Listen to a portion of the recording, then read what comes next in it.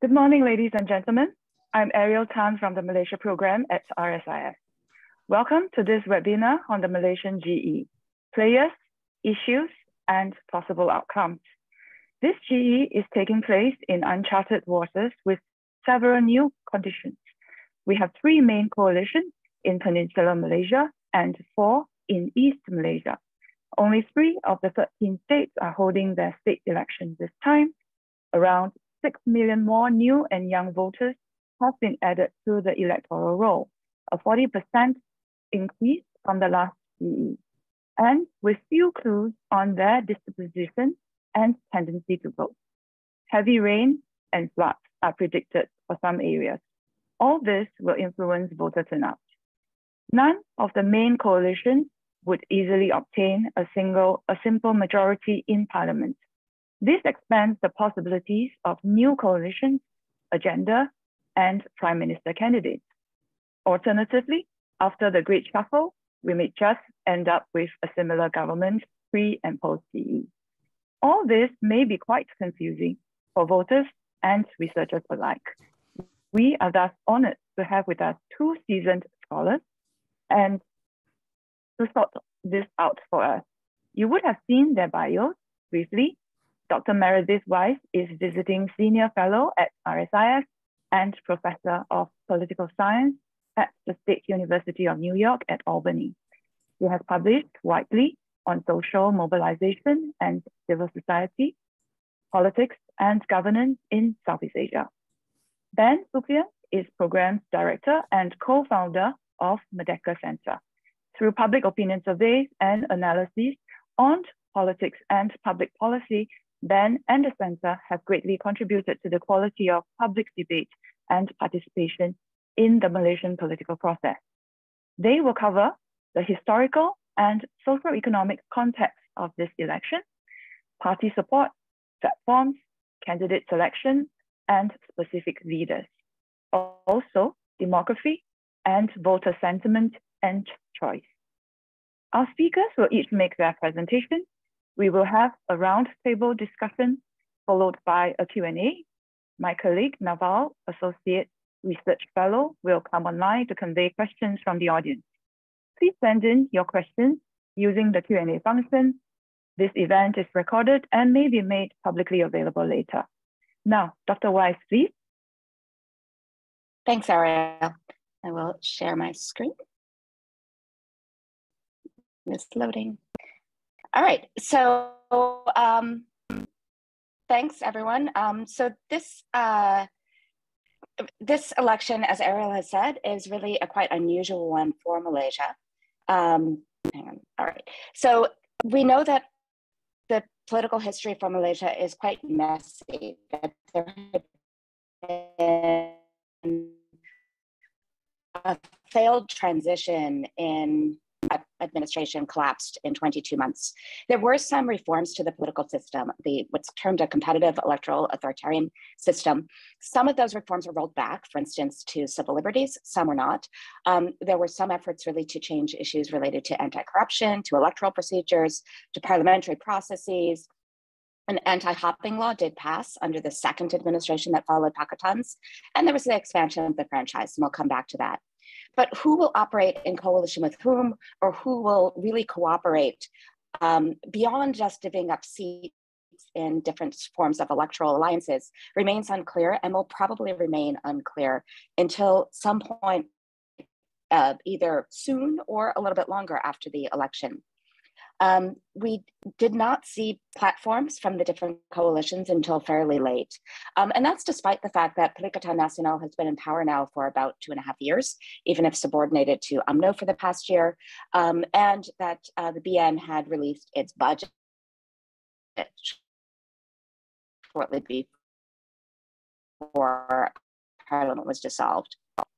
As Ariel mentioned, we've already had state elections in Johor, Malacca, despite some efforts to make them into that role, to put them in that role for various reasons. But then also the Pakatan-held states and the PAS-held states, so that is Selangor, Penang, and Negeri Sembilan, and then Kedah, Kelantan, and Terengganu, respectively, have opted to hold their state elections separately. So we're seeing state elections only in Pahang, Perlis, and Perak. That means that there's less opportunity for voters to split their vote opportunistically or strategically, or they might do so in the second stage of a state election. Right. This, I think, should be familiar to most. I won't dwell on the details, but this is the status quo ante. This is what Parliament looked like going in, quite messy compared with the usual, essentially two coalition system we've gotten used to seeing with Sabah and Sarawak, even if they're somewhat separate in terms of strategically aligning rather than being part of the BN proper, we haven't had quite this mix of the many different colors on the map of Parliament as we had this time. All right. This time we have the odd situation in which we have electoral surfing, as it's called, which is picking the best possible date for an election, which has still yielded a time for an election that in many ways is far from ideal. So Parliament was dissolved on October 10th. The government then, or the caretaker government then has 60 days with the Sultan to call the election. The budget had just been tabled the preceding Friday, as I mentioned. That was seen as a BN manifesto, but now the budget starts from scratch. Prime Minister Ismail Sabri had been equivocating and clearly supported delaying the general election, as he said openly many times, but was pushed by party president Zahid Hamidi and others to hold the election sooner rather than later. This is, though, awkward timing. It's definitely suboptimal. And there are three major reasons I would highlight. Ariel has already touched on these to some extent. On the one hand, the economy is hardly thriving, though it's likely perhaps to get worse. So that's not really a deal breaker in terms of electoral timing. There was an estimated 11.7% growth in the third quarter for Malaysia. That was following 8.9% growth in the second quarter. That sounds fantastic, but that mostly reflects just the really low base given COVID shutdowns, that this is just the initial stages of a post-COVID or still mid-COVID recovery. The fact of a near certain global recession will not help, especially given Malaysia's reliance on exports. So those are especially to China and Singapore, both of which face contractions. But really, we are facing the possibility of a fairly dramatic global slowdown due not just to post-COVID restructuring and recovery, but also the war in Ukraine and other issues that disrupt supply chains, disrupt fuel costs, and so forth. There's also still for Malaysia slow employment or wage growth, and very importantly, an extraordinarily weak ringgit. It's right now, last I checked, at about 4.7 to the US dollars, which is putting Malaysia back in, at best, the circumstances of the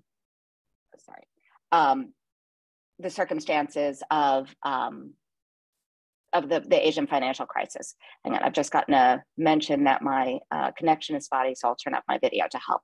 Okay, there's also the possibility of monsoons or floods. There have already been some heavy rains. We've been driving through some as we hit the campaign trail to observe the election. Some campaigns were suspended this week for flash floods in parts of Kuala Lumpur and Selangor. There are predictions of some worse weather to come, especially on the East Coast, but really it could be anywhere. And then third, I had noticed before the campaign started that there was much more news out of Singapore than Malaysia of a surge in cases, but we're seeing more news of that now for Malaysia as well. Infections rose by 16.5% in the final week of October. That's not great. And there's a new vaccine-resistant XBB Omicron strand that seems to be now hitting Malaysia. This could be problematic if, as happened with the Sabah state election, if we find super spreader events from the campaign. All right. Meanwhile, the electorate itself is different and the electoral landscape is somewhat different. So the electorate has grown. That's in part because of the Undi 18 constitutional amendment. So that made 18 to 21-year-olds eligible to vote and introduced automatic registration of voters. So this time around, there are over 21 million voters on the electoral rolls versus just under 15 million in 2018. Most of those new voters that have been added to the rolls are from that amendment, although there's always some level of growth in the electorate. 1.2 million approximately of those new voters are 18 to 20. In other words, they would not previously have been eligible to vote. That said, there's less partisan loyalty among voters under the age of 30, and the rate at which they'll actually turn out is also unknown for really anyone under the age of, let's say, 24, who are first-time voters. Those who couldn't be bothered to register previously are also less likely to bother to vote. That's the same as elsewhere where voting isn't compulsory. Meanwhile, there's a fair amount of disillusionment after 2 changes of government without elections. And so we might see that the over 80% turnout in the last 3 GEs could be potentially significantly lower this time. That said, my own impression, just from observing the election thus far, is that enthusiasm does seem to be ramping up. Then we'll get into some of these issues as well later on. I would argue that we can't read too much into the predicted popular vote tallies, in part because they shift, as Ben will describe, but also just given the issues of where those voters are located, that some constituencies have a high proportion of voters who live and work elsewhere. We also have the constituency delineation issues that mean that we may have 100,000 voters in one area, 30,000 voters in another constituency. And so simply looking at numbers themselves has offers limited insight. There is expanded postal voting this time, but voters who wanted to vote by post in neighboring countries previously would have to return to Malaysia, still needed to register to do so. So I've yet to see data on how many have registered, and certainly we won't know how many actually cast their ballots.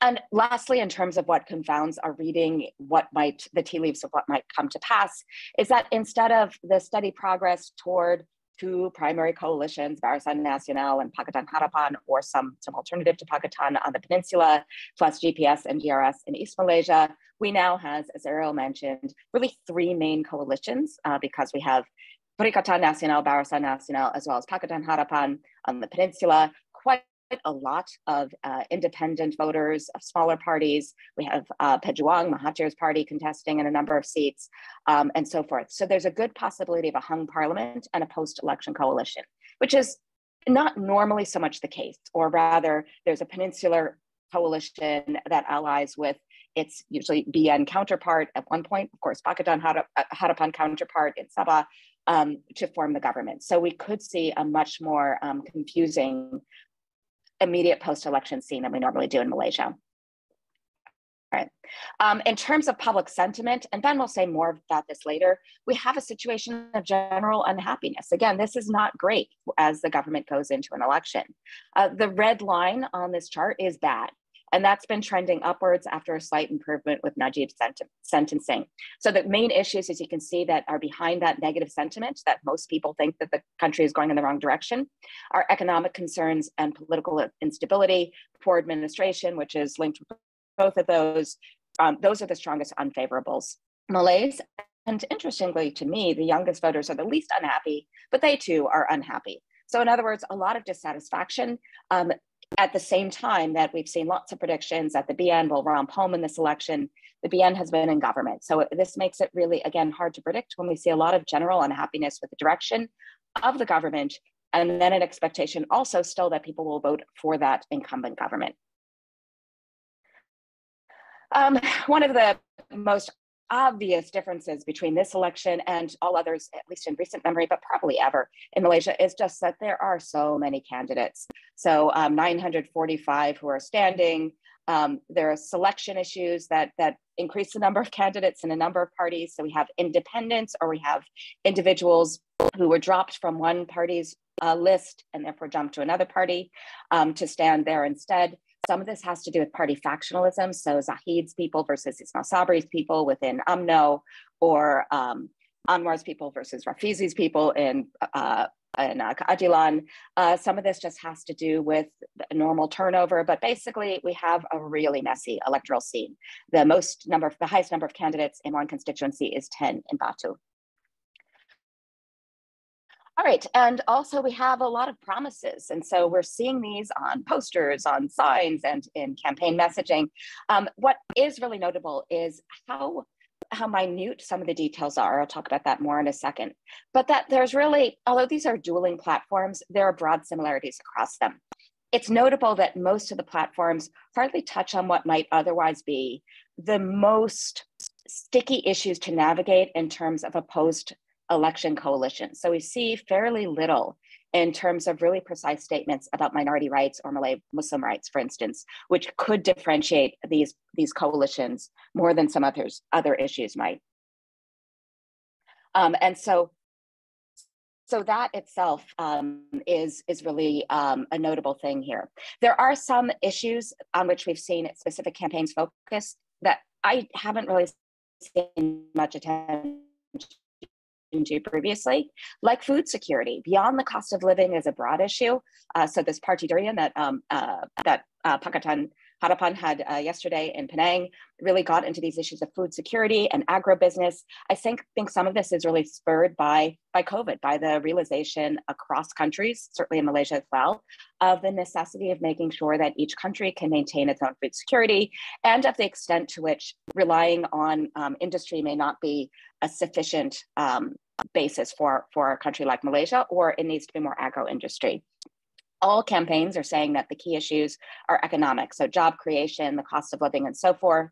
And yet the refrain across so many candidates we've met so far during the campaign is really that in light of all the party hopping, of all the reshuffling of coalitions, all of that, that candidates are hoping that the voters will vote for them rather than for the party. So you have people like, Mas Amirati, for instance, from Perikatan, who has been in now, different coalitions, has argued that it is her own record of service rather than the party under which she campaigns at any given time that will really determine that she can build support, that she can win the election. And so there's a lot of focus on what sort of bantuan, what sort of aid the individual as well as the party has provided, but really not to look at the party brand or the party logo, but rather at what the candidate has done and the service they'll provide. One last thing I would mention about that is that we have both Perikatan Nasional, which is PAS, Bersatu, and Gerakan running under its coordinated PN logo. And then also Pakatan running not under the rocket and the moon and Amanah's orange banner, but rather very coordinatedly under, now that they're a registered party as Pakatan Harapan, under the Pakatan logo. For some candidates in either of those coalitions, that's a benefit. So for instance, for some Malay candidates who are running under DAP within Pakatan, it can be an advantage to be running under the Pakatan logo rather than under the DAP's rocket. But for others, it's really a disadvantage because voters are familiar with the Orang Bulan, with the PAS moon, for instance, or with the rocket. And that's what they really are looking for. And there might be some confusion among voters about which of these three coalitions. One of them is Barisan Nasional. They know that one, certainly, that's been consistent. But then there are these two others. So there's some concern among party teams and candidates that their voters might be a bit confused. They're working on that. In terms of the manifestos, there are some differences in emphasis, but the broad thrust is on a lot of very small, minutely delineated policies that each will provide within these broad agendas of economic development, prosperity, and so forth. So the BN's stability and prosperity theme in their Padu Manifesto, Perancangan Amal dan Usaha, is income support for low-income households, education support at all levels, citizenship rights for children born to Malaysian women abroad, ways to attract foreign direct investment, ways to address food insecurity, ways to promote renewable energy generation, electric vehicles, things like that. For Perikatan Nasional, we have the Taruan PN Best. There are 12 pillars with specific approaches under each, and I'm only hitting a few highlights for each of these. So they'll introduce a new Perikatan Nasional to access social services. There are targeted development schemes for Orang Asli, for Felda, for the elderly, and so forth. Extension of 5G internet, food aid, higher pay for servants, all these things. Pakatan Harapan also would address rising costs of living. They have, I think, the clearest articulation of a set of institutional reforms building on what they promised previously. Things like a fixed parliamentary term, absentee ballots for voters, equal constituency development funds, which would continue with the MOU in the last government, a parliamentary budget office, and so forth. They're promising 35% of seats for East Malaysia, and that one of two deputy prime ministers would be from East Malaysia. Their anti-corruption emphases, but then also development of targeted industries like green industries, agro-industry. Like the other parties, they'll address gender inequality, reforms to healthcare, like to contract doctors, reducing tolls. So the main thing to note is that there are differences in emphases. These are not identical platforms. And yet at the same time, the broad thrust for each is really amenable to being in coalition with different possible partners. So we're left with a really hard to predict election. And ask you a question that perhaps you could address later. This is a question on parties.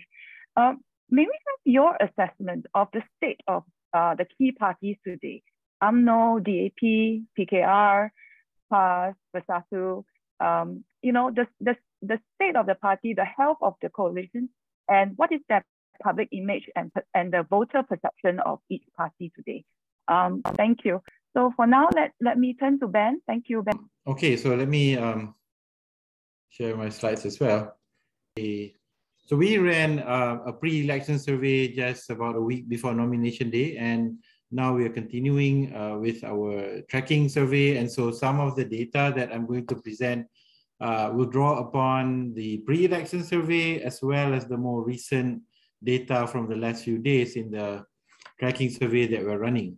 Unfortunately, we are only doing West Malaysia in terms of tracking, in part because we think that the situation in Sabah and Sarawak is less prone to uncertainty, and so we are focusing on this side of the pond, right? Right. So yeah. So to date, I mean, we have started this survey from November 3rd. And I think what we can say is that the large number of new voters, 1.8, what we call genuine Undi 18 voters, people who are below 24 years old, and about 4.5 million people who were previously eligible but only recently automatically registered. The turnout of these people and how they're going to choose is definitely going to affect the results, particularly in West Malaysia. As things currently stand, and as Meredith has already mentioned, the outcome seems to be a bit uncertain because these three coalitions that are contesting are almost at equal strength. They have strengths and weaknesses in certain constituencies, and it makes it very hard to predict because we have constituencies that are mixed ethnicity, where a small change in the number of support from one ethnic group or one segment of the voter to one coalition could change the results for the other two. And so there is a kind of arithmetic formula that we're trying to work out, that as turnout improves for one segment of the population or the numbers ebb and flow, how will it affect the seats that each coalition will gain in parliament? So we have so many new voters, and we also have very many more new candidates, 945 new candidates, as well as many parties that are contesting right now. But I think what really is quite clear is that with the exception of Syed Saddiq, the leaders of all of these coalitions, and the top leaders are all Malay men in their 70s. And it makes it very hard for them to actually connect with voters who are 18 and 19 years old. And so far, what we notice is that within these younger groups, not many of them, well, there's still a significant portion of them that have yet to decide 1 week away from election day. That's one point. The other point is that although UMNO and Barisan Nasional has been agitating, pushing for early dissolution of parliament and have actually gained it, the campaign dynamics in terms of how campaigns are carried out, in terms of messaging, and in terms of the movement of activists and party workers, it is all very dissipated, particularly communications, dissipated through very localized communications. There isn't a sort of national spokesman speaking on behalf of the national leadership of these parties that are coming through in a strong way. And so when we look at a lot of the messaging that's coming across on social media, it's actually bits and pieces that are coming out from the individual campaigns of top leaders as they try to gate voters in their districts, or as they try to help their other party contestants in other areas. So there isn't a kind of centralized communications office. In terms of overall voting motivations, race and regionalism has typically been the pattern here. And so we've tried to understand how much does ethnic voting patterns factor into this election. I think it's still significant, but amongst younger voters, we do detect a slightly lower adherence to the old patterns. The younger voters are more place more importance on other practical policy issues as opposed to the standard identity politics of the past. And no single leader, is popular across the board. Likewise for the parties as well. And so this, I think, makes it for a very interesting election because there is no clear outcome as we are 1 week away from election day. So let me just go through the rest of the slides. Voting factors. So when we ask people about who they are going to choose, we find that there is a significant difference between the different generations. That older voters tend to choose political parties. Younger voters tend to focus more on candidates, whether it is the prime minister candidate or a general leadership, the leadership for the country, at 24 versus 13% overall. They're less fixated on who's going to become PM, but rather who's going to set the tone for the country. That's one. But there are some differences among young people as well. Amongst younger Chinese voters, 20-year-olds and below, political parties still means fairly significantly for them compared to the other age groups.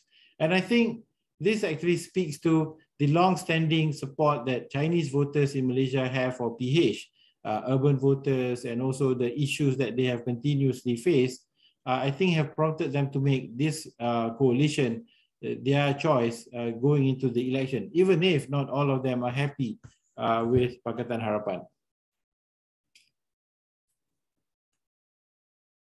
So we move on further into motivations for party choice. Now, this is a fairly crowded slide.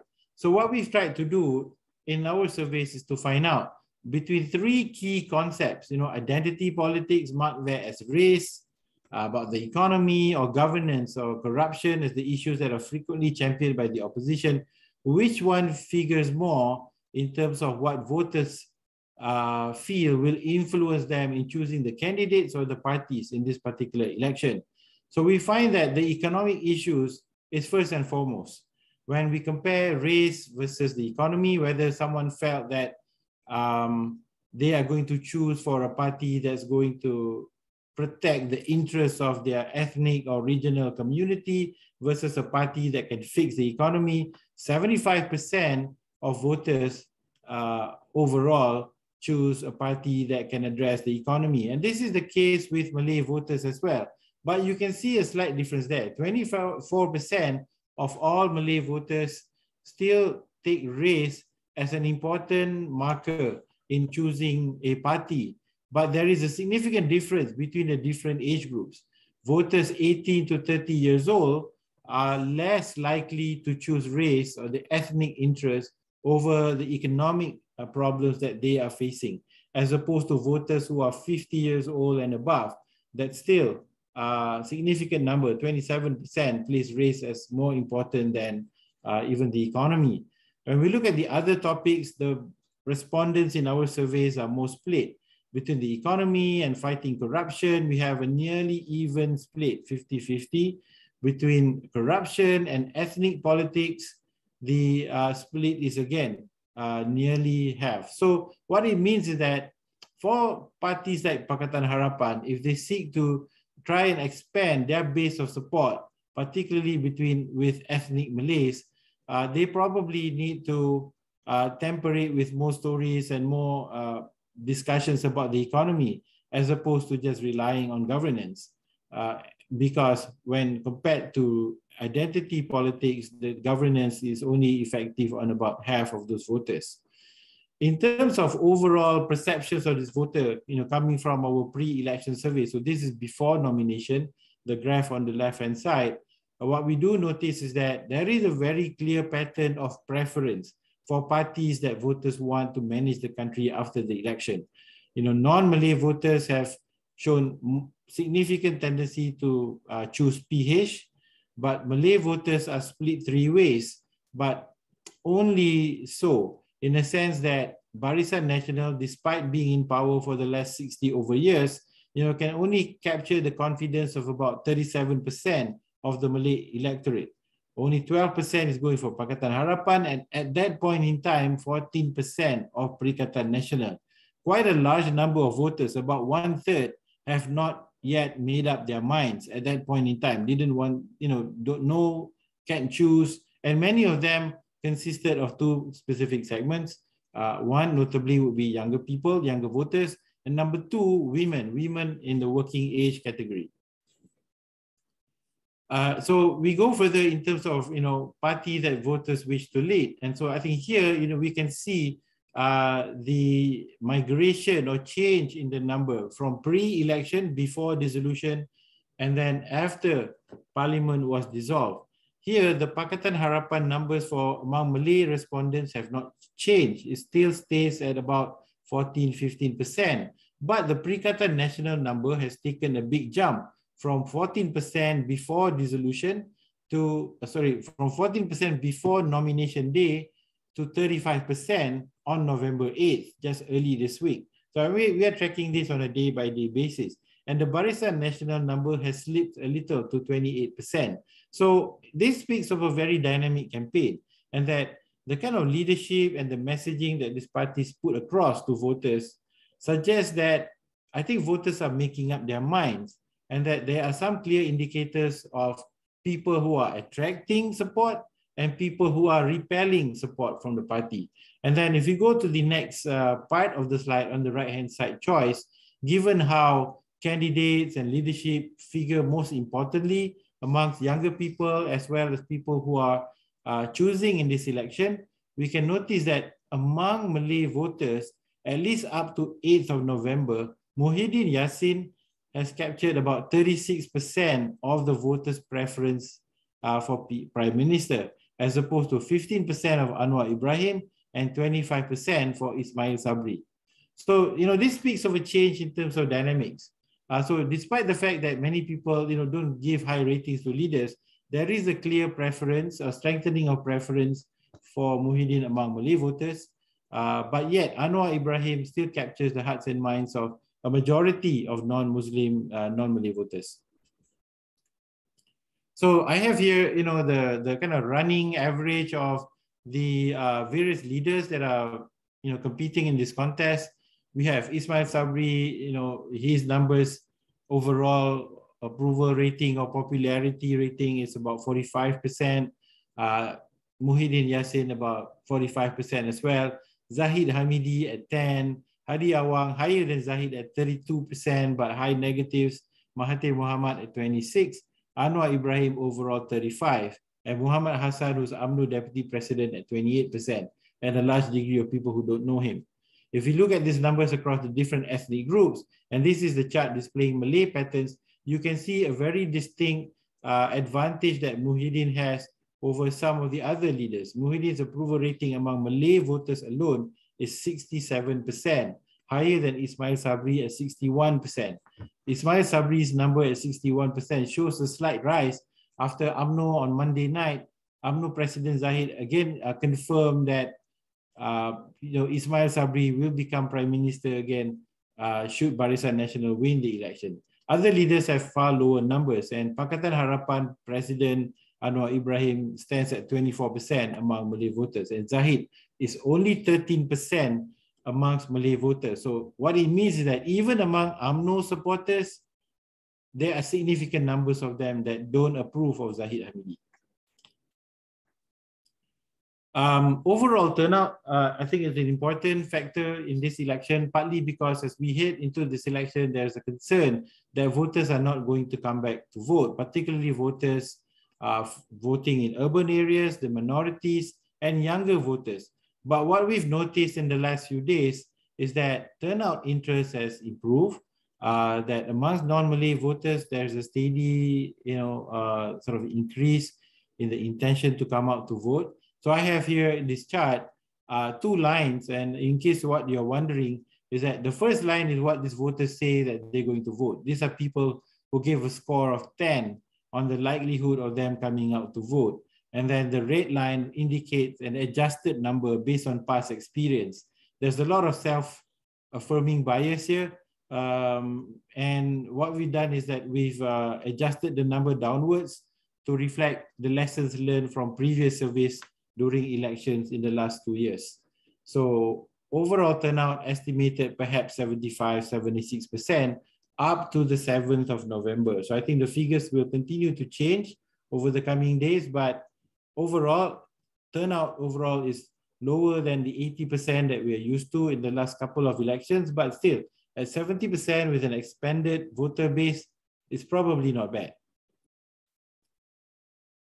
voting inclination. So this is an overall voter choice for the different coalitions that's vying for power, vying for control in Peninsular Malaysia. We've not included the Sabah Sarawak parties here. You can see that Pakatan Harapan's base is fairly stable up to the 8th of November. So this represents voters who overtly say they're choosing one of these coalitions. Barisan Nasional number shows a shrinkage from 24 to 17, and Perikatan Nasional's number has increased slightly from 13 to 17, and then there's an increase in the number of people who refuse to disclose or people who say they have no preference. From our past experience, we think that ultimately all of this, among the people who either say they're unsure or have no preference or refuse to respond, we think that about half of them already know which party they're going to choose, but because of the nature of political culture in Malaysia, many people hesitate to disclose it to surveyors and so on. But we think that half of this number have already decided. But many of those who are undecided are younger people who are voting for the first time and the automatically registered voters. So this is the breakdown of the same slide from the 8th of November. So I have here is a kind of running tally from May this year all the way up to 8th of November. But what I'm showing here is the breakdown of the overt responses of voters to political parties that are contesting in West Malaysia up to the 8th of November. And we can see that amongst the public, the younger voters, not as many of them are saying unsure or refused. Many of them have certain clarity. There is a clear distinct advantage at 35% for Perikatan Nasional amongst those who are 20-year-old and below. And these are largely Malay voters. So there is lack of, they're not masking their answers here. And Barisan Nasional is number 2 at 22%. Barisan Nasional is number 3 at 16%. Pakatan Harapan at 22%. And about 14% and 9%, so about 25% they're about saying they're unsure. But many of them are still young people. And then of the people who are 21 and above, we have a far higher number of people who say they're not sure. We think that they probably know who they want to vote for, but not telling us. So I think to sum up, the current state of play right now, amongst the three principal coalitions running in Peninsular Malaysia, is that Barisan Nasional, up to the early part of this week, they seem to be losing some momentum, particularly amongst the Malay voters. But I think the velocity of the decline, the rate in which the support is declining, that has slowed down, and perhaps that has stopped and begin to reverse.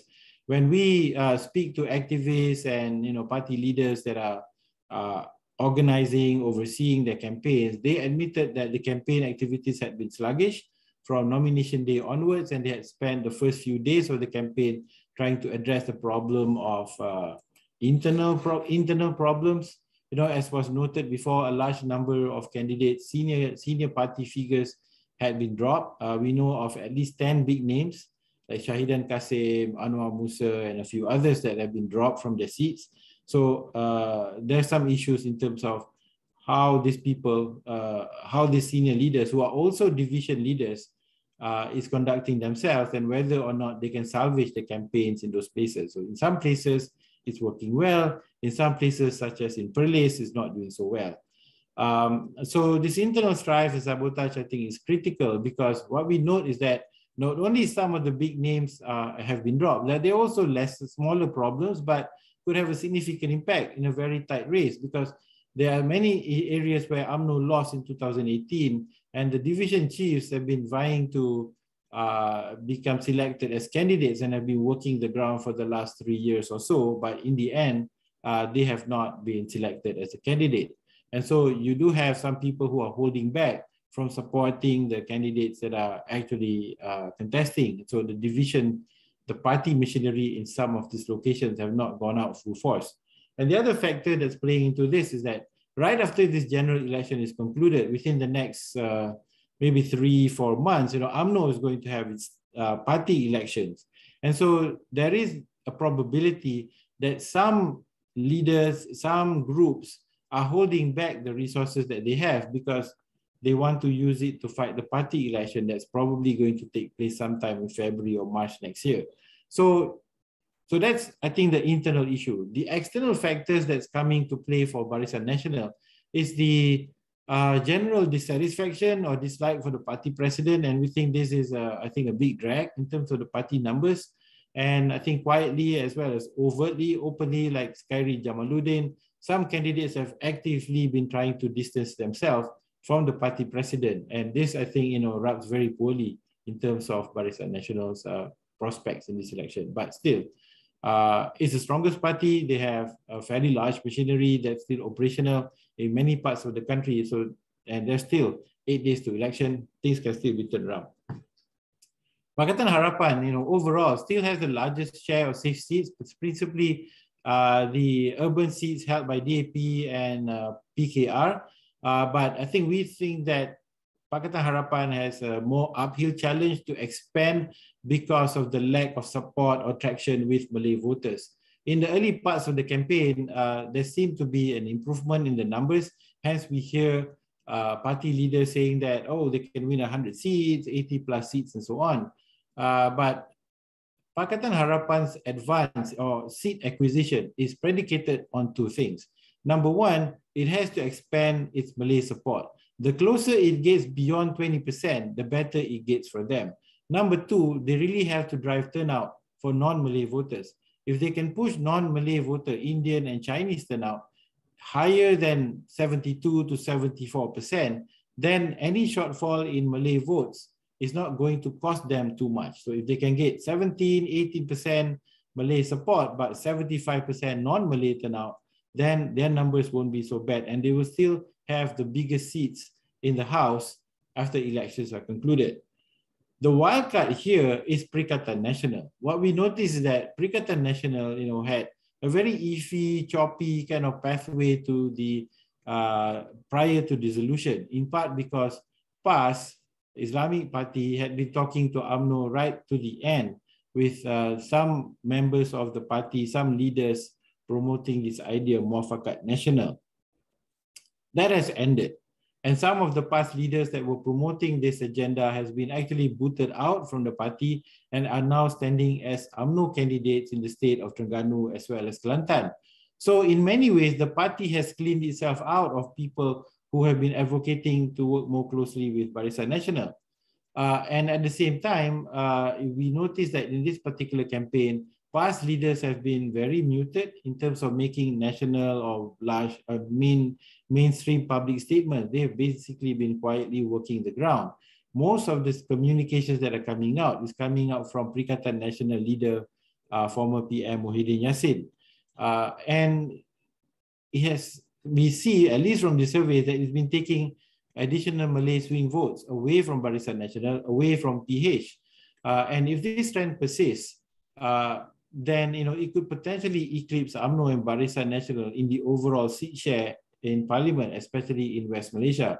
We also have to bear in mind that Perikatan Nasional also has its allies in GRS, Gerakan Rakyat Sabah, which has an electoral pact with Barisan Nasional over there, splitting the 26 seats in Sabah among themselves. So there is a strong likelihood that Perikatan Nasional can also win some seats in Sabah as well. So add that to what they win in Peninsular Malaysia, they might end up with a fairly reasonably sized share.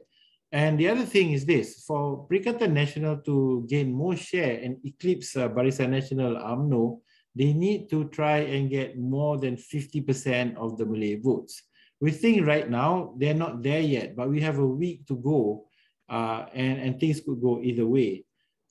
At the end of it all, if Perikatan Nasional does do well in terms of capturing about 1/2 of the Malay vote share, the real winner, we think, in our view, would be PAS, because PAS is contesting only 62 seats, but it's contesting in seats that are very deeply Malay in terms of voter composition. So we think that PAS probably would sweep nearly all of the seats that are 80% Malay majority or higher, and some of the 70% Malay majority or higher, especially in the north, in the East Coast, there is also a possibility that they will make inroads into Pahang and certain parts of Perak as well. So we have to watch this. And that if PAS does end up getting a bigger share of the Malay votes and end up with a bigger share of seats compared to UMNO, then I think that marks the end of one era and the beginning of another. Right, so possible election outcomes, as how we see things now, I think we have one scenario with uncharted waters where we might have a totally new coalition government where, Barisan doesn't have enough Malay support and most of those Malay support goes to PN, but none of these coalitions will have an outright majority. And so PN has the biggest share of Malay votes and Malay seats, and that they would then be able to try and cobble together a coalition with Barisan Nasional again, GPS, or even some of the Sabah party, and similar to the present setup with Muhyiddin Yassin back as a prime minister. That's one possibility. But a situation where PAS will have a bigger share in the cabinet. Number two is, Pakatan Harapan has the biggest share of seats, and then they try to form a coalition with either Barisan Nasional or GPS to form a simple majority. That's also a possibility. So these are two possible scenarios. The third scenario, which is still possible, but I would say given a lower probability, is like, Perikatan Nasional's onslaught in trying to get Malay votes away from BN falters. Malay votes go back to Barisan Nasional, and then Barisan Nasional has enough of a plurality, a number of seats in Peninsular Malaysia, and then joins with GPS and perhaps even PAS. So that's, I think, three possible election outcomes that we're looking right now. But I'm sure there are other permutations out there. But when we ask voters in terms of who they prefer, this response is heavily weighted in the favor of Malay voters because they make up a big share of the electorate. So the BN plus PN combination has the highest preference at 30% compared to a BN plus PH or PH plus PN combination. So, so we can see that there's no clear preference for any coalitions that could be formed. And that ends my presentation right now, and I pass it back to Ariel. Could we have Meredith come on to enlighten us? Thank you. Sure. So Ariel's question was about the state of the different parties and how coherent they are and so forth. Ben's touched on some of that. I'll touch on some overlapping or slightly different angles. I think each side and their sympathetic media have an incentive to play up the messiness in their competition. And yet it is not just propaganda that there are divisions. And we see that with the efforts, for instance, to sideline individuals from rival factions within each party, and just what we know about how there have been factional splits within the parties. That said, the parties and coalitions are pulling together as anyone would have expected as the election ramps up. All have an incentive to play nice together and to present a united front when they're running under the same logo, the same party label as a coalition. So as Ben noted, I agree. I think Perikatan Nasional is perhaps the most surprising in that regard, that they've really formed quite recently in their final composition, but they've really solidified their makeup now. And at least on the West Coast, I have to say, I've yet to travel to the East Coast. That's coming up. And so it might be that PAS, for instance, really presents itself more visibly differently there than is the case on the West Coast. And that would be in line with past experience. But so far, I'm seeing a very disciplined presentation as Perikatan Nasional with massive flag coverage. I mean, just really outdoing even BN, which is amazing, given the number of flags. In terms of BN, in talking with different candidates or in just observing campaign messaging, there does seem to be some equivocation, unsurprisingly, around party leadership. So most seem to be deferring or sidestepping the question of Zahid, mentioning that, oh yes, that memorandum that all were supposedly asked to sign, saying that they would back Zahid's decision on the cabinet, that's fake news. I don't know if it is or not, just because I'm not privy to some of the internal party machinations, but the BN has reiterated its support of Ismail Sabri as PM. That said, we don't see in the past, if you think back to the last two elections, we saw Najib, especially GE13, so prominently in party messaging. Some of that has to do with just the timing of getting flags and banners and posters printed up, that you start with the party president and then you move on from there with the candidates once the nominations have happened, but it's not reducible just to that. And so that really reflects this very unusual situation BN is in which the party president and the incumbent prime minister are not one and the same. And there may be a post-election power struggle for the PM if BN does get to head the government. And so we've most recently heard Khairy Jamaluddin mentioning that, by the way, he would also be happy to be PM, in case anyone had forgotten. In terms of Pakatan Harapan, again, they've been quite disciplined in pulling together under the PH logo. And there is, I think, good cooperation. There have been some complaints about especially non-Chinese PH candidates taking Chinese voters for granted, focusing more on trying to build up the Malay vote and assuming that the Chinese and Indian vote will simply come along and don't need to be catered to or wooed in the same way. That said, as Ben's data show, that may be correct. There just aren't the same range of choices for non-Malay voters as there are for Malay voters. Especially where there are both state and federal candidates on the ballot now, for instance, in Perak, there does seem to be some divvying up of responsibility for each party's candidate in a given area, such that keadilan candidates are catered to mostly by a keadilan team, DAP candidates by a DAP team, and so forth. But that may also reflect the fact that Bersatu and PAS machinery tend to be stronger in differing rather than overlapping areas, whereas we have some urban areas where both keadilan and DAP are strong, have the basis. So it might just be the question of really needing to rely on each other's machinery, which was really part of the impetus for forming Perikatan Nasional in the first place. And again, this is different where we have only the federal election, which is most of Malaysia this time around, where within any given constituency, there's only one candidate, and that's the coalition's candidate. In terms of Ariel's question about whether that's because they're positioning for a split, I don't think so. I haven't seen any indication of that, and there seems no obvious reason to expect that. It might be, that might be part of the internal dialogue that's going on or within parties, but I think it's more just about where the machinery happens to be and how many candidates are contesting. Some may also be a bit exhausted. We've heard that it's easier to have simultaneous state and federal elections, that where you've had a fairly recent state election, there's been a lot of money spent, there's been a fair amount of exhaustion of the volunteers who are needed to play a role. And so I think it's more about that balancing out. One thing that's worth bearing in mind in terms of looking at the relative strength and cohesiveness of parties and coalitions, I do think that there is a greater emphasis on the personal vote now, especially among those, some of whom are quite prominent in their parties and coalitions, who had been hoppers, who had shifted parties where they contested last time, perhaps as Pakatan Harapan Bersatu, and then were part of Bersatu in Perikatan Nasional as the government, and now are Perikatan Nasional not collaborating with BN. It's a hard ground to navigate in terms of where they stand in terms of their party, and they may not want to remind voters of that too much, even if the party itself, especially in the case of Perikatan, it does seem to be really quite effectively coming together.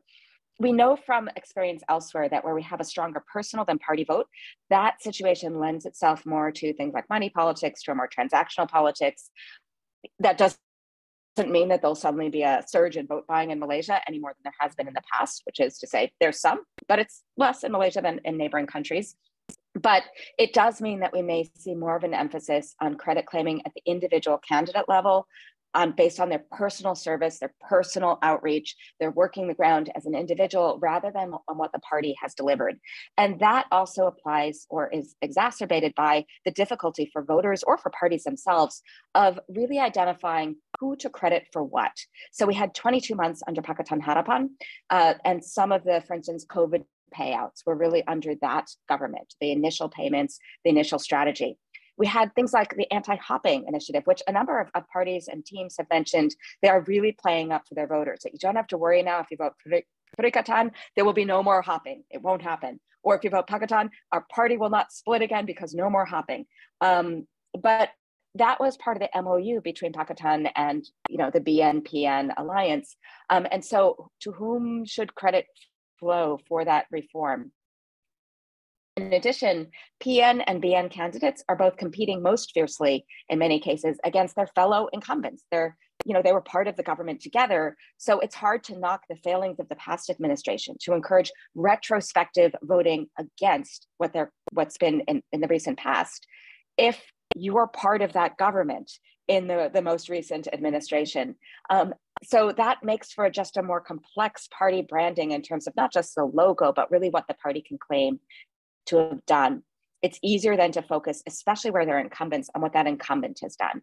And lastly, I would say, just in this train, that the extremely strong emphasis on social media, TikTok, Facebook, WhatsApp, all Instagram, all the platforms, all the things, all of that tends to encourage also a very personal approach because of the storytelling focus, the inability to get really complex messaging across, the difficulty then of connecting. For instance, there have been some very effective viral messages of Muhyiddin, for instance, for PN, but that's likely still to be most effective in his own constituency or at least state versus connecting a different candidate with that imaging, especially when it's a new, less known coalition.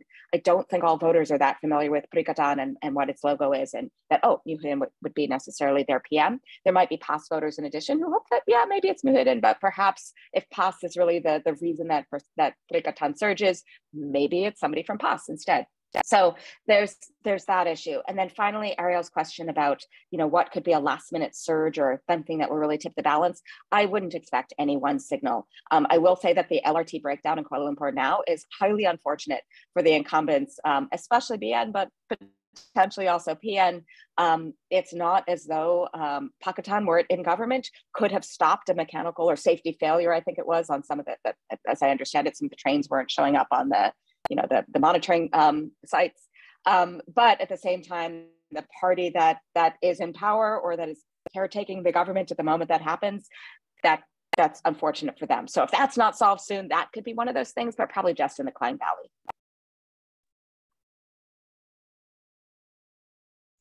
Thank you so much, Meredith. And now, Ben. Yeah. So responding to a few of the questions you posed, and I think there are also questions on the Q&A box. I'll go ahead and try to address that as well.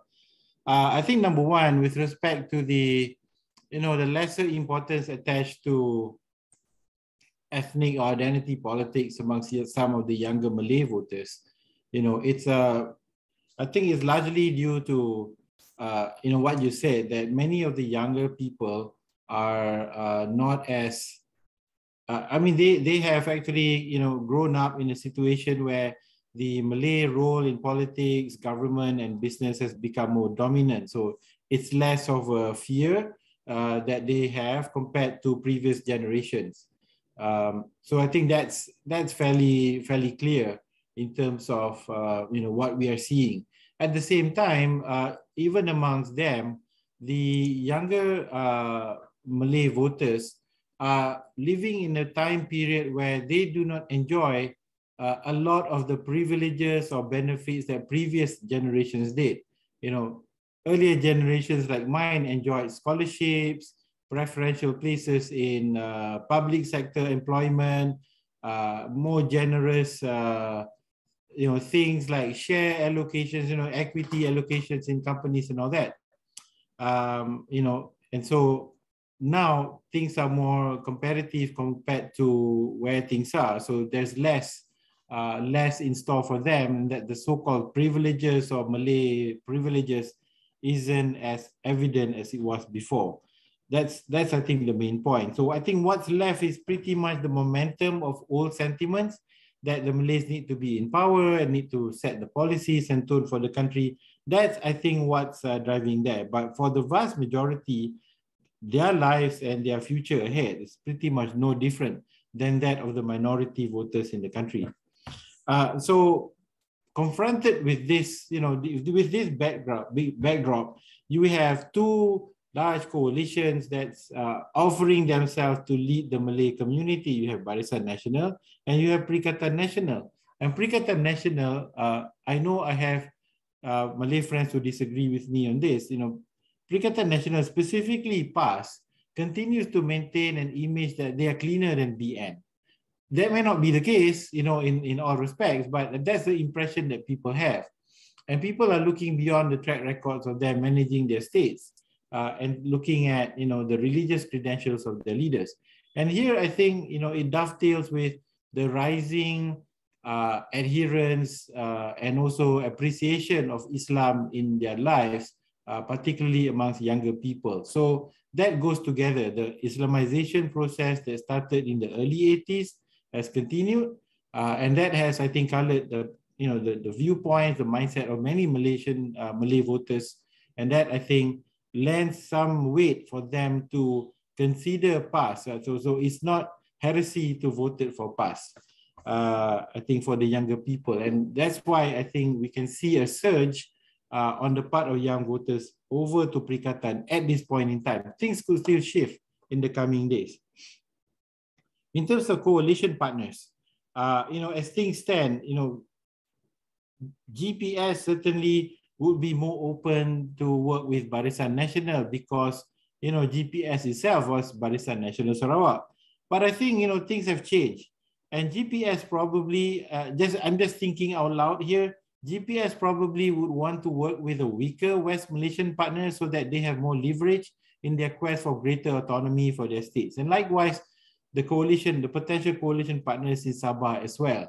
So in this case, a weaker Barisan Nasional or a Perikatan Nasional that has a large share of seats may be a more preferred partner as compared to Pakatan Harapan, simply because the parties from the East will have greater say over policy and the changes that they want to enact in the coming 4 or 5 years.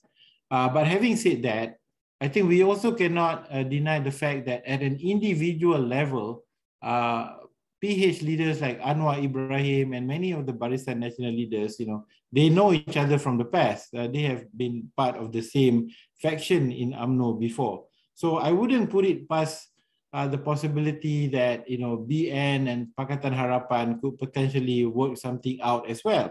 Then you would have the power centered in Peninsular Malaysia, and you have a more stronger Putrajaya that can try to fend off demand for greater autonomy and devolution from the East. So those are, I think, two possible scenarios moving out. I think the clear sticky point here is whether or not Pakatan Harapan supporters and politicians and Barisan Nasional supporters and politicians are able to look beyond and work with PH, especially the DAP. And I think here, the DAP has done their part. The leadership of DAP has changed, and I think it's presenting a more amenable face to the Malay population out there. I think the last point I want to add before I go to the other questions is, I think over the next few days, what we are seeing is, basically the remainder of the campaign is pretty much tactical. There's no strategic moves that we think can be done. The manifestos has already been aired out, but it doesn't get a lot of treatment, partly because the campaigns are so localized and there isn't a kind of national level messaging that's coming out in a very strong way. Even the online campaign that's coming out, we are tracking that as well. It's picking up information coming from individual leaders, and that gets repeated on social media platforms and the bubbles that form around it.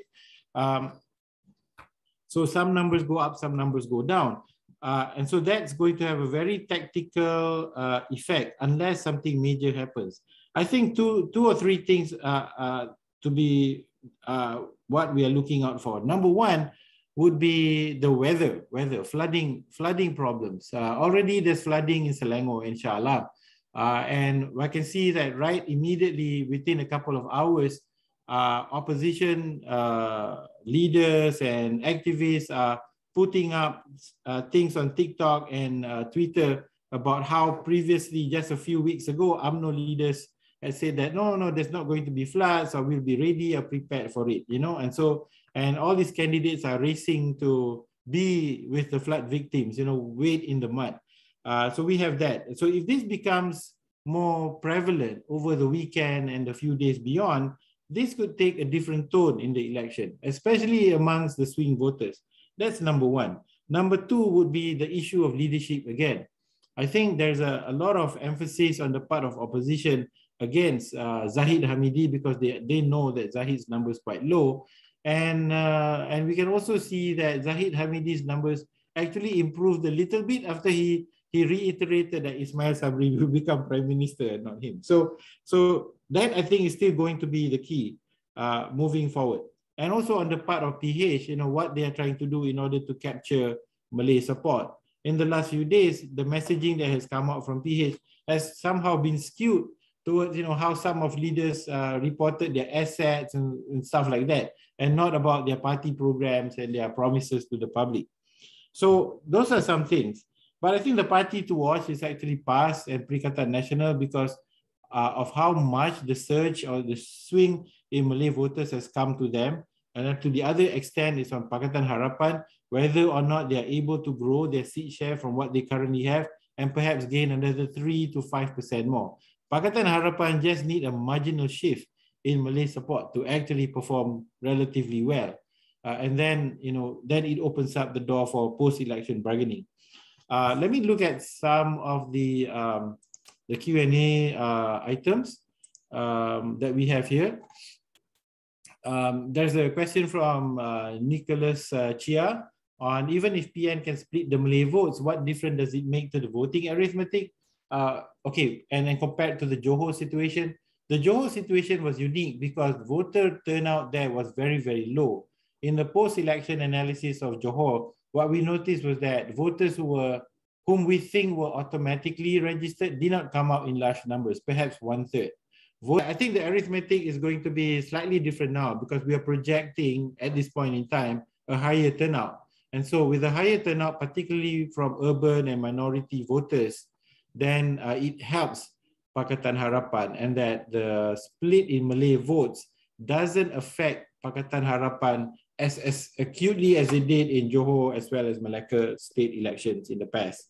And so if Perikatan Nasional takes more Malay votes away from UMNO, the more Malay votes they take from UMNO, the better it is slightly for Pakatan Harapan. If BN and PN actually capture between them an almost equal number of Malay percentage of the vote, then that cancels out and it helps Pakatan Harapan. There is a kind of sweet spot for PH. I think they have to get at least 18% or about 19%, at which point, they probably gain a bigger share of the seats, and then some of their marginal seats come back to them. That's, I think, one point. So let me stop there and let Meredith come aboard. Do you have something to add, Meredith? I'll leave it to that on that issue, but then we can turn to some of the other questions because I know we have limited time. Okay, yes. We've got a question from William Case. He's asking, and I quote, he says, "Our factors stressed in every previous election, but nearly invisible in this one, involves electoral manipulations that Barisan once practiced so effectively. Will these things like district malappropriation, misuse of resources, advantage or disadvantage any one party or any one coalition?" Yeah. All right. So it's a great question, in part because we all know that the money, machinery, media, previously also Mahathir, were the four M's of the Malaysian election landscape. I don't think that we'll see as much of that for this election, and there are a couple of reasons. One is that the resources are divided. So especially if we're looking at both BN and PN, again, they've been both in government together. So all the distribution of GLCs and things like that is between both. But also we're seeing, and it's to me still somewhat mysterious. There are some colleagues who are trying to learn more about this, where some of the funding comes from for some of the newer parties, both while they've been in, for the offices they've held, for those that have held some share in parliament or as adun in state governments, but also within their campaign. And picking up on Ben's point, which is completely agree that if there's flooding, that could be one of those, deal breaker issues that suddenly tilts support for anyone who has not been in government at the time that the election was called.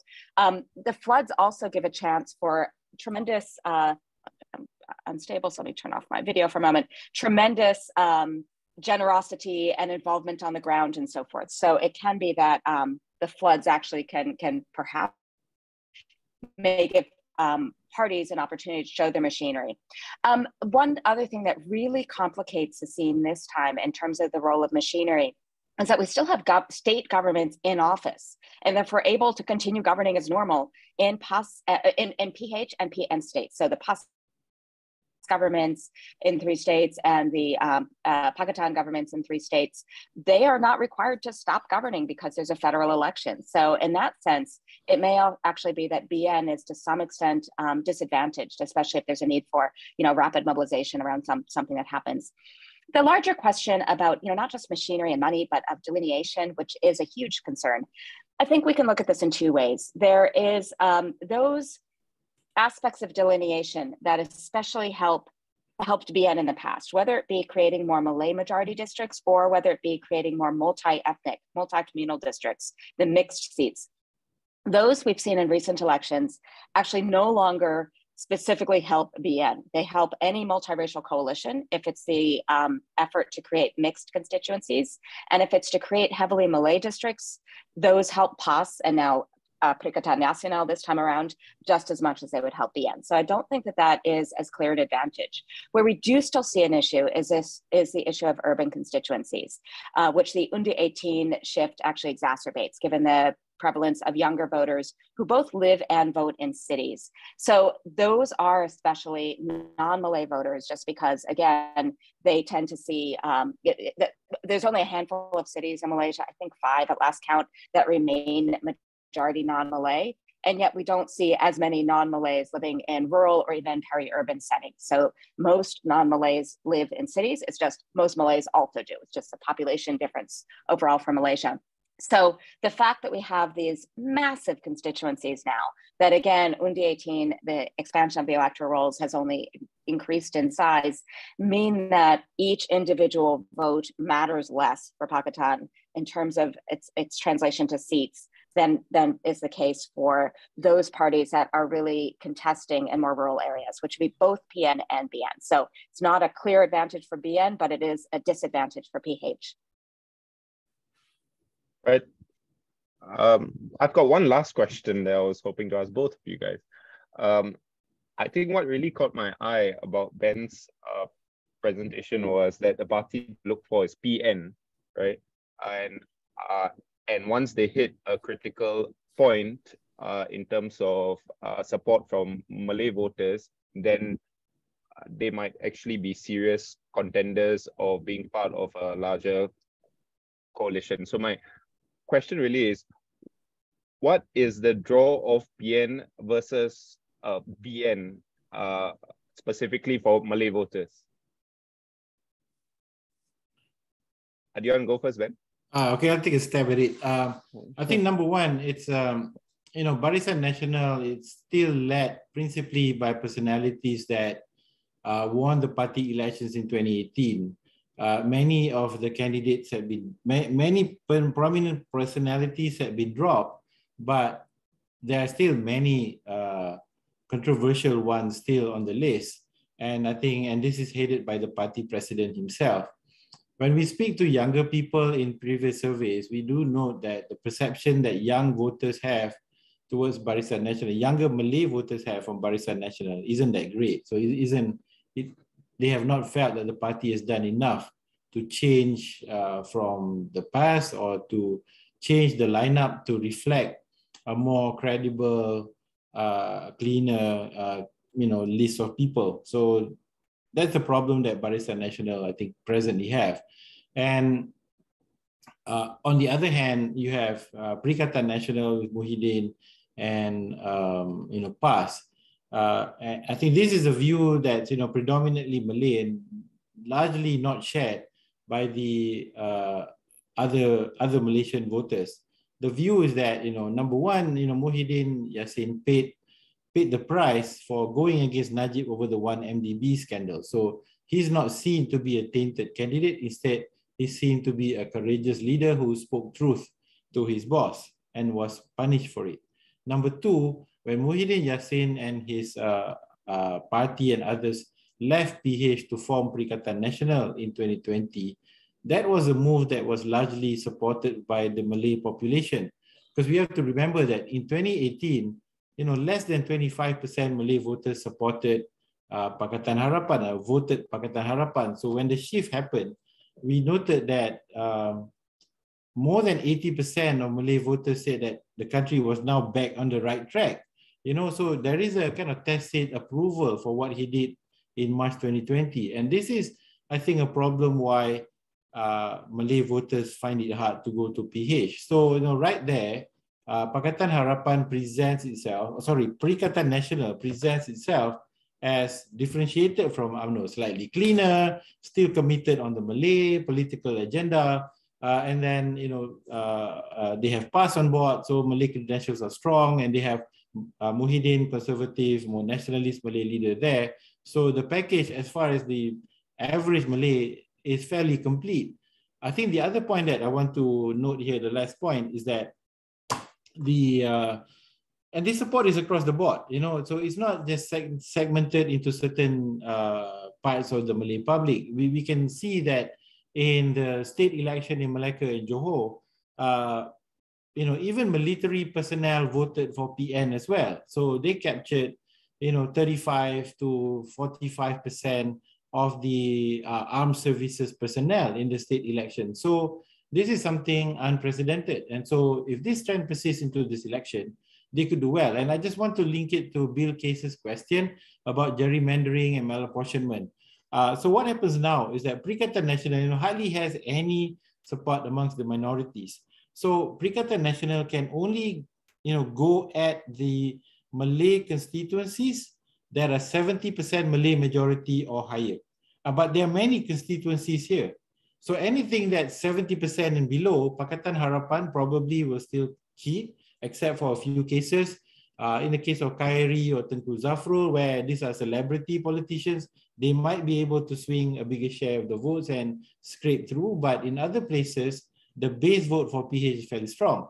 So the gerrymandering and malapportionment, will help Perikatan Nasional once they reach 50% or more of the Malay votes in a three-way or four-way contest like what we have now. Okay, so I will address Nawal's question, and then also a little bit of Johan's question that I see online, which, if you don't mind, just because I know time is short. So in terms of the BN versus a PN, that's actually one of the things I've been trying to get a better handle on. And it's interesting to see the extent to which there isn't really a clear articulation of what the difference is, beyond the fact, as Ben mentioned, of stressing that the BN, specifically UMNO, has the court cluster, that they have these, corrupt leaders. We've heard a clear articulation of a BN sort of talking point of, against Pakatan as, oh, well, the DAP has its own court cluster, in the form of basically Lim Guaneng as well. And therefore, everybody's corrupt, so we just deal with it.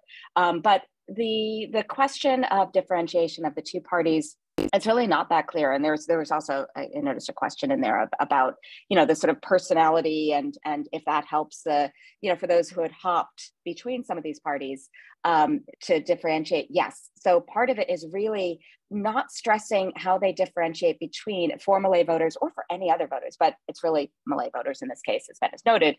It's less about how they differentiate between BN and PN, than rather, especially since they've been in the government together, than rather really keeping the focus on the candidate themselves. And so we're seeing that even for fairly strong leaders within PN parties. And so that's I think a difference from before, of less reliance, perhaps because of, as a PN in particular has been highly reliant on survey data and trying to poll the ground, figure out what's going on.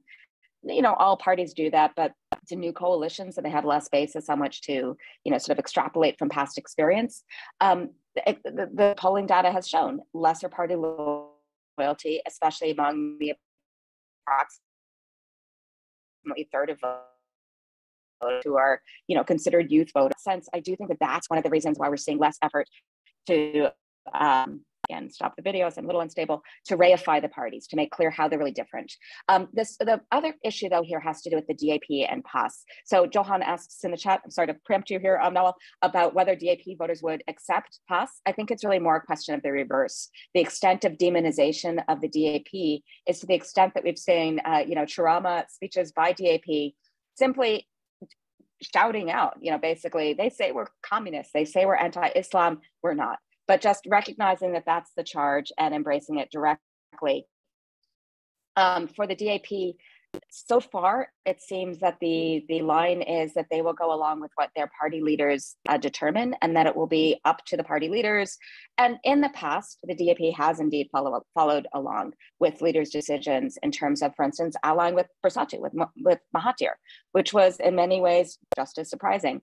The DAP has fewer options in terms of alliance partners, just because they are so heavily demonized within the Malaysian party landscape than PAS does. So I would really see that to be more the issue of whether PAS voters would accept that, and the extent to which voters will endlessly transfer their support to the coalition that their leaders decide to join, or if at some point we'll see some weakening of the legendary PAS loyalty and even DAP loyalty that we've seen in recent elections.